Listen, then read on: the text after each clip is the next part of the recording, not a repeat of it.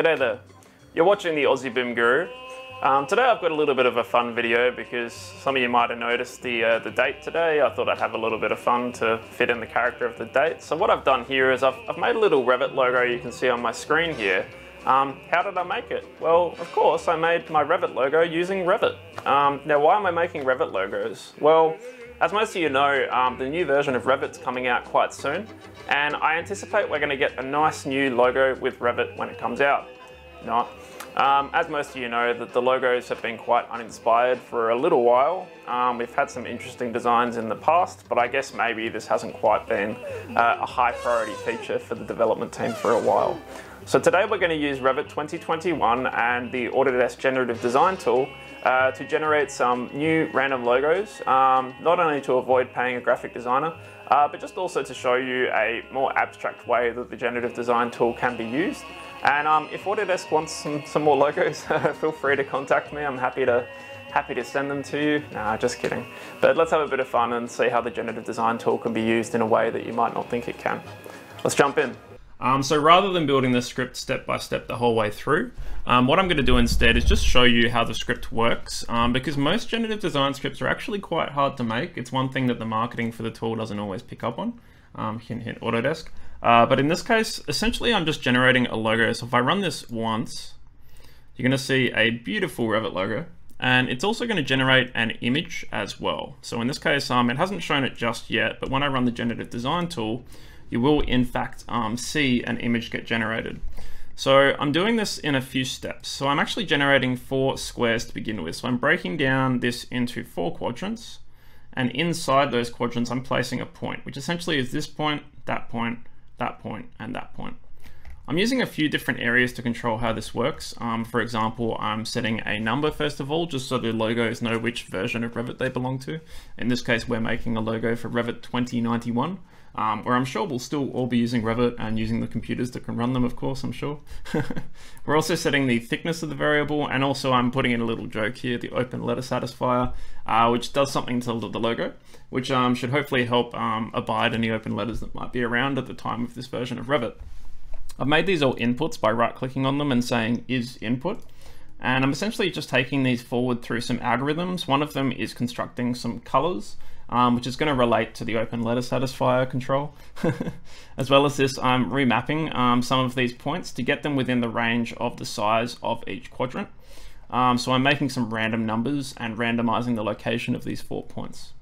And then creating the border, and I'm also creating the square as solids. And I'm just taking my points here. Now I'm actually remapping them a little bit. So in this case, I'm bringing them a little bit closer to the center of the quadrant because I don't want the R to be all the way out on the border. So in this case, I've just brought them within about 0.3 of the 0 to 1 range that each point can be placed at, just to make it look a little bit more like an R, but it does still have some randomness in how it can be placed. From here, I'm actually drawing the R out of lines. So I'm just constructing it, putting them all together in a list, and then extruding them and thickening them into the final R that you see here. So this is that R shape there. And then taking these forward, I'm actually measuring the thickness of the elements because I want to see how meaty my Revit logo is, because I think that a thicker logo probably is easier to see when it's placed on the taskbar. So in this case, we're making some new logos this way. As well as this, I'm just joining it all together at the end. And what I'm doing here is defining a pixel grid. So underneath the logo, I'm actually placing a set of points and intersecting this with the logo. And this is going to go and construct me a logo in a pixel grid. So I can turn this into an image. In this case, I am storing these using a remember node, just so the script doesn't necessarily have to generate this for each run, just to increase the speed of the run of the script. And then I'm just going and finding the color at that point, and then also just, in this case, constructing an image from pixels. What I'm also doing is constructing a file path from an object. In this case, you can see that I've just put this into a code block to create the Revit based on the version that it belongs to. And then at the end, I'm just, in this case, using a gate. So what will happen is the user will press a button which tells the logo to be generated from the one that I picked from the Generative Design study. I am going to show you at the end how you can just get this to pump out like 400 Revit logos. Obviously this is a great way to avoid paying a graphic designer to do all the work for you, so maybe Autodesk might benefit from that. But in this case, if I go to Generative Design, and I export for Generative Design. I've just called this a logo maker. I could probably go on, make a Pro Collaborate version and put all sorts of features on it, but it won't be that main. I've also assigned just a little logo to it as well, just a little troll face, because we're having a bit of a troll here. I've exported this as a study as well. So now that I've done this, I'm also going to go and create an alternative study. In this case, I've built one called the logo maker _all, and this is actually going to go and pump out every single logo it makes, because I've taken out the gate. So every time the study runs, it's going to be writing an image each time. So that's one way you can get the Generative Design study to just do things as it goes, by including that creation as part of the process that Revit and Dynamo run. Anyway, let's make some Revit logos. Let's go and improve the potential logo we'll be seeing in 2022 in about a week's time probably. So I'm going to go to Create Study, and I should be able to find the two studies that I've created. In this case, the Logo Maker and the Logo Maker All. Let's just build some logos on their own first and have a look at the Generative Design engine. So in this case, I'm just going to call this study name Make Me a Logo. And I'm just going to pick the randomize method. I want this to be quite random. I'd rather let the algorithm do most of the fun here. So I'm going to be, in this case, varying the thickness of the element, and also I'm going to be dictating the version number. And also, as well as this, I'll be just giving the script the ability to run the open letter satisfier for me. So you will see what that does when I run it. Now I'm just going to create maybe 30 new logos for Revit, and I'm just going to put them on a seed of 1. So off our study goes, and before you know it, we should see all sorts of logos pop up that we can use for future versions of Revit to keep everything a little bit more interesting. Rather than the same old logos we're seeing here. So there you go, you can see some are appearing. Now you might have started to notice that some of them are going to be satisfying some open letters.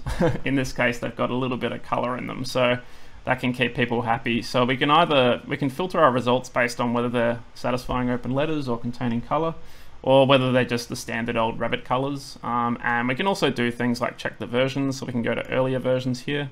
So I can see, for example, this is Revit 2086. And Revit 2048 and Revit 2126. And as I filter through, we'll find various results that meet various criteria. I can also find just my really thick boys to see only the thickest logos that make it through. So for example, this one is for Revit 2763. I'm sure we'll definitely still be using Revit in the next 700 years. That's going to be a lot of versions, and hopefully by then the railing tool might work the way we want it to.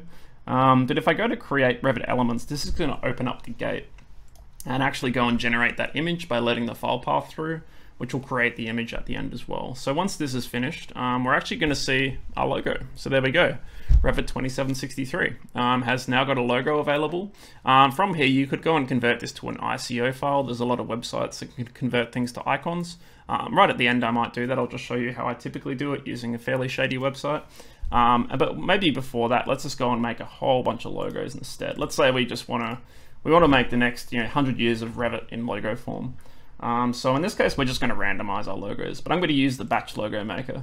I'm going to randomize it again, and I'm just going to, in this case, I might just leave the open satisfier not in here, but I might say I want all my logos to be nice and colorful. Let's just make, say 20 logos, and I'm going to start generating.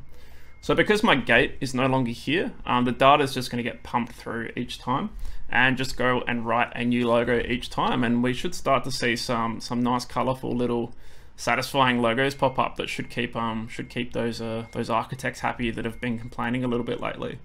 So we can see that all the open letter satisfiers are just 1, so there's no filtering condition here, and we can have a look at different versions. I can also sort them based on things as well, so I'm just going to, in this case, sort by thickness. And let's just get a really meaty logo. So in this case, this one's 2243. So we can go and find that one in our results field. That one there. There we go. Beautiful colors too, of course. So I'm going to go and convert this to an ICO file. So I'm just going to go PNG to ICO. And we should be able to find a fairly sketchy website that can do this for us. In this case, I'm just going to click and copy that path. Lots of pictures of me. So 2243. Download my ICO file, and let's just take my current version of Revit, in this case maybe Revit 2021, and I'm just going to go to its properties and change its icon, go to my downloads, and beautiful. Now we can really tell which version of Revit we're dealing with, and if I unpin Revit 2021, I might not be able to change its logo until I repin it after Revit's closed, but let's just shut down Revit 2021 now that it's done its job. We've finally found a use for generative design. And beautiful, now I can really tell that disgusting colored logo is now Revit 2021. So there we go, we finally found a way that we can take advantage of generative design for Revit. So I hope you enjoyed that. The script will be available on my GitHub if you want it as well, if you want to make some nice ugly logos for Revit as well. So a bit of a fun video today. I hope that no one took offense from the context of the video.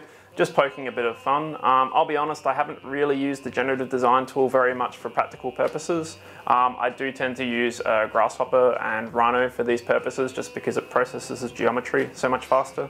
And generative design is so dependent upon geometry in most cases.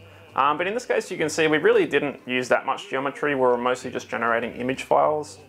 So there are definitely use cases for the tool. Having said that, I do get a lot of requests to make more videos about generative design using this tool, and whilst I may make some videos on generative design in the future, I highly suspect they'll probably be on the Rhino platform instead, especially because now we have Rhino inside.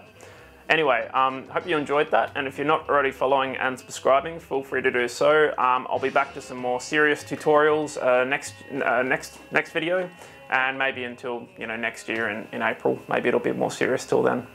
Anyway, thanks. Take care. Bye.